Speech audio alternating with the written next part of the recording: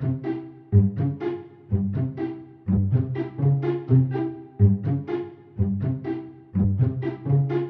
there, and welcome to another Jason May Draw.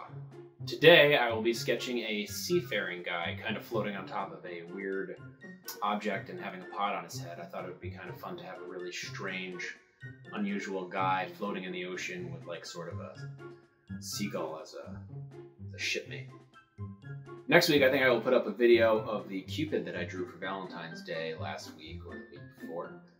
It may be a little bit late, but you can always reshare that next year on Valentine's Day to your special Valentine or just your friend, because it's kind of a weird Cupid.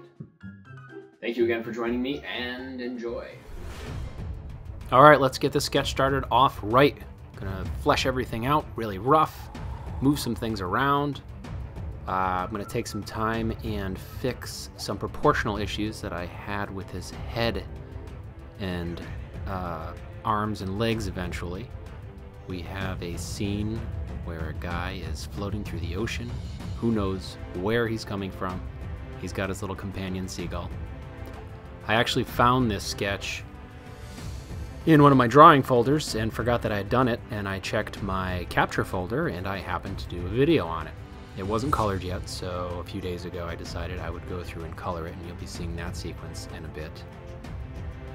This is where I take out my patented Jason May inking pen that I use on most of my artwork that you see on Instagram or on YouTube here, or in the comics that I draw.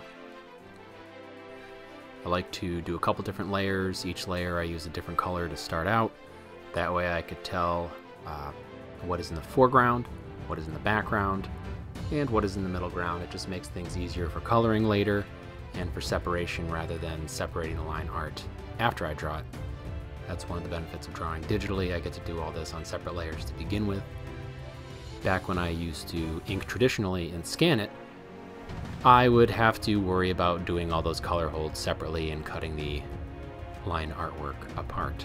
I don't really have to do that anymore unless I decide to go traditional. In this case, it's not traditional.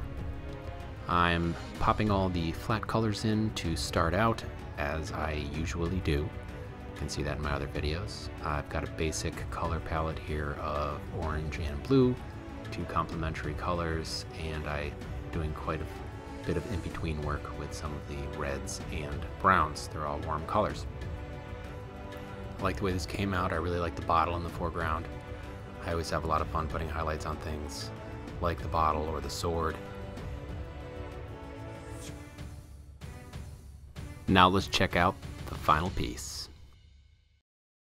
All right, check that out. We've got some gradients I don't usually put in. A lot of fun colors. Thank you for joining me again and taking your time to spend with me. Check out some of my other videos. Check me out on Instagram, Jason May Art. And have a great week. Hopefully I'll see you again next week.